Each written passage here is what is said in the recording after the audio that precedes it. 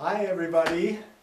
This week beautiful Kate and I will talk and demonstrate to you a little bit about joining, and especially joining from a distance rather than joining being too close to the child.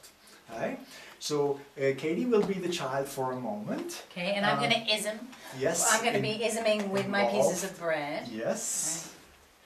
And I am trying to join her, being very close.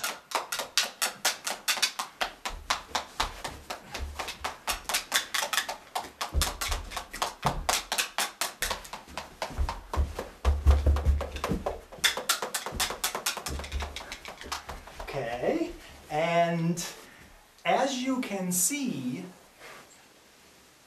the child very consistently turned away from me. Turned her back towards me. And I, of course, in order to get eye contact or want to be in front of, with very good intentions, changed my position. But when we see that a child does this consistently, we simply use more distance. And it looks like this.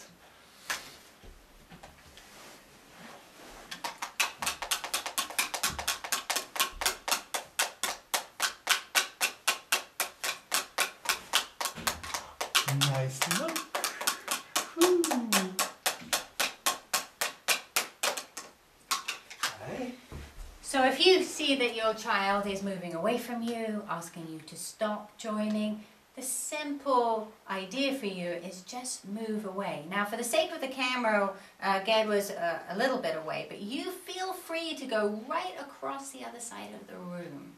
And what actually oftentimes happens is the child, as you can see, may look at you or may even come over to you to want an object. So remember, joining can be done from a distance. Yes.